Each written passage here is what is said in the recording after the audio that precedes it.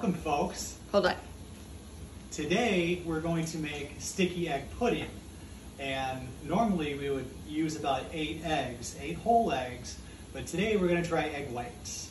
So in preparation, we've got a pan, a large saucepan with a trivet in there. We've got some water boiling because we're actually going to steam the sticky egg pudding.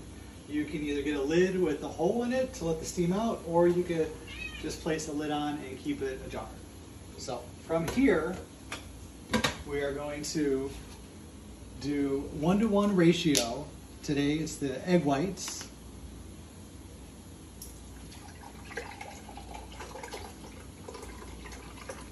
We're going to do 2 cups egg whites. This container will hold 4 cups, so we're going to save that for tomorrow. And this should be enough for 4 servings. So I'm going to pour that into a glass bowl, and I'm going to get 2 cups of bone broth, which is just what we prefer. You can use water, you can use vegetable broth.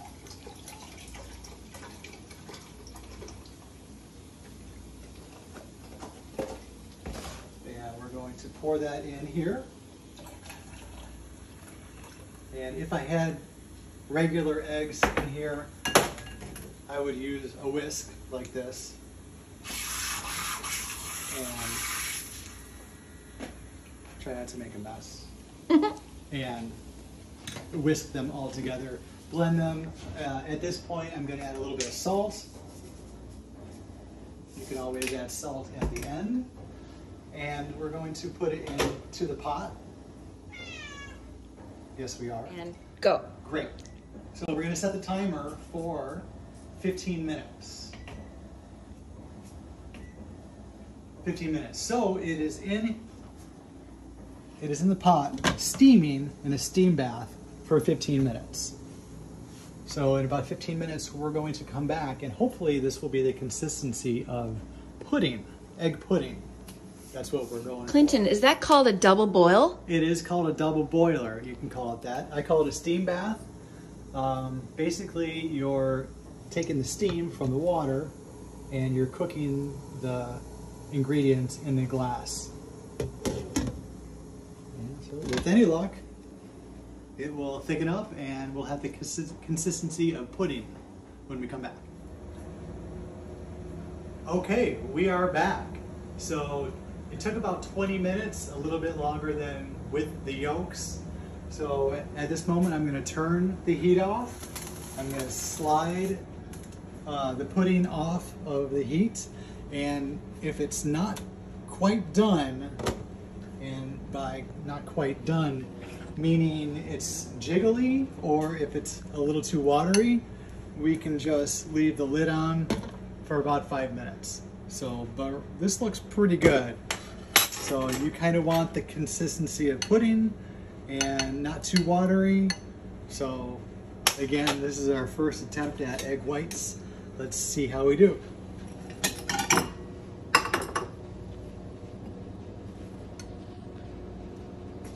Okay, so we're going to take 1 scoop, set it in the bowl. 2nd scoop. Put it in the bowl.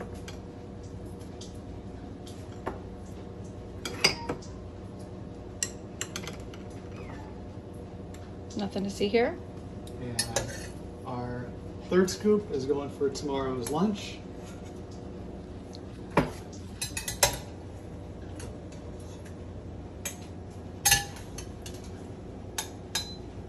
And we're just going to set this aside. Now for our toppings. You can put anything on this you want. Candace likes cauliflower, riced cauliflower. I'm going to have rotisserie chicken on mine. Aged Parmesan cheese.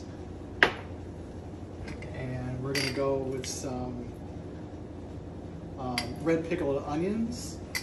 From Becky and Terry and Nicole. Falcons. Falcons. This stuff's really good. And we're also going to do avocado.